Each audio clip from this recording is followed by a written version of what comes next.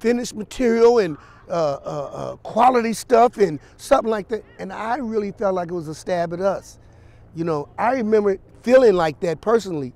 Listening, I was at my mother's house listening to it on the radio, but I felt like he jabbing at Makaveli. Makaveli had just got released, and he was like, man, we're gonna show y'all how we put it down, and you know, some of the stuff that people releasing to y'all now, and he was talking about the quality and all. And I felt like that was a stab at Makaveli, you know. This is a Jmix exclusive.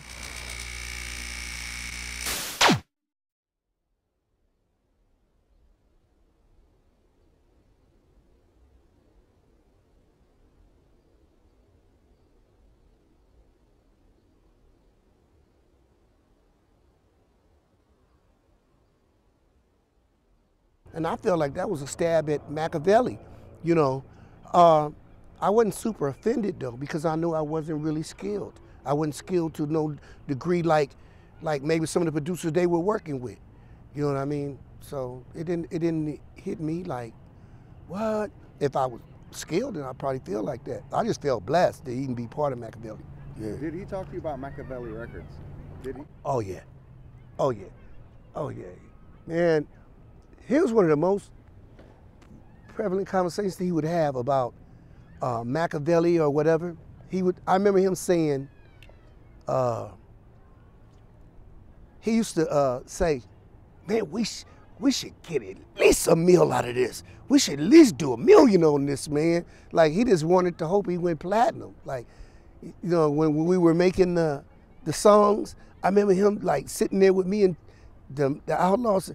Man, we should do at least $1 million for this, man. I know we should, you know, like he was just calculating, hoping that Makaveli did $1 million, you know. And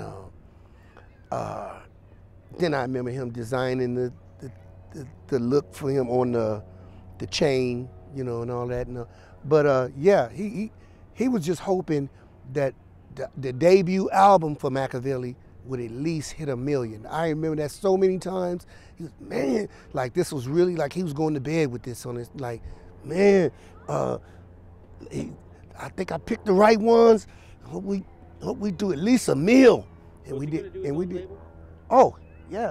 But from my understanding, he was going to do his own label through Death Row.